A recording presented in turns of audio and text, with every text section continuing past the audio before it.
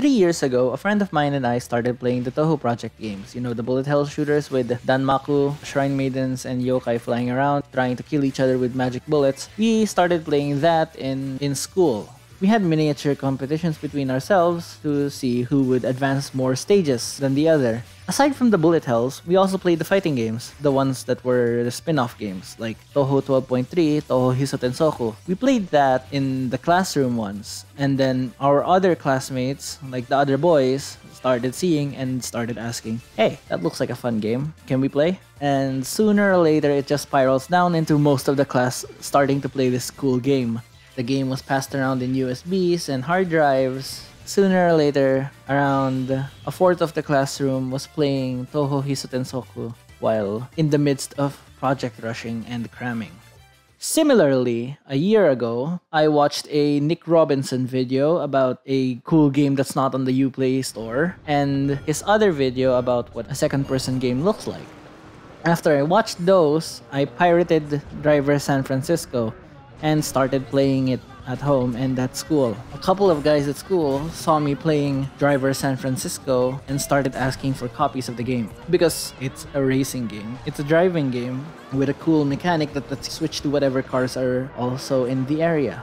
That's cool, I guess. Like, the first one to get it too was one of my other friends. He asked me for the copy and he started playing it on his laptop too. Curiously enough, one of my classmates I didn't really think would be into like playing games that much asked me for a copy. I handed him my hard drive and told him to copy it from my hard drive. Sooner or later, I see another guy from a different class playing it on his laptop while we were having a break.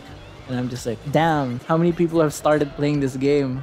And as it turns out, around maybe a quarter of the class again, like a third, were either playing or watching someone play Driver San Francisco, which was cool and all. Now, what I'm getting to here is that these two incidents of me accidentally spreading a game around like wildfire aren't just coincidences. So the thing about the two instances that I mentioned is that they both happened during times of deadlines and project rushing. The people who were playing the game were either already done with their projects or they were procrastinating on their projects.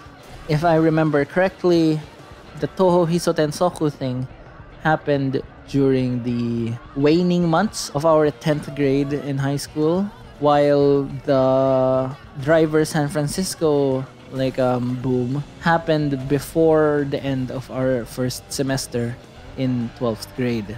So my hypothesis for this is any of my classmates can get kind of addicted to this one specific breather game that's just like a feel good for everyone, as long as there's nothing left to do or there's something to do that they don't want to do.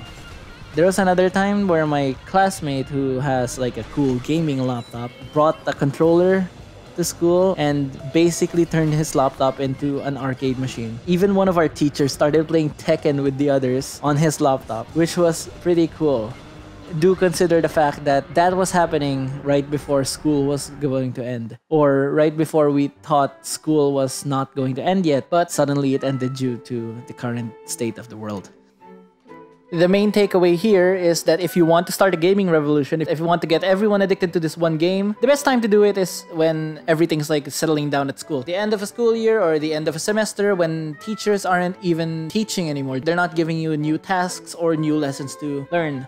The prerequisites for a game that could be like dealt around like a shady business practice, like what I did, accidentally hustling accidentally hustling two games. The best games for that would be something easy to learn, like a driving game or a fighting game, something that's entertaining to both play and watch. That's what hooks people in. Anyway, yeah, this is just a story of me accidentally getting people addicted to games. Accidentally. Well, not really addicted. More or less just getting them into the games that I was playing. Besides, I didn't see them play it after like the sem breaks ended. So it was probably just like a fad just to take a breather from whatever they were doing and to do something else. Something that didn't really stress them out that much, unlike class.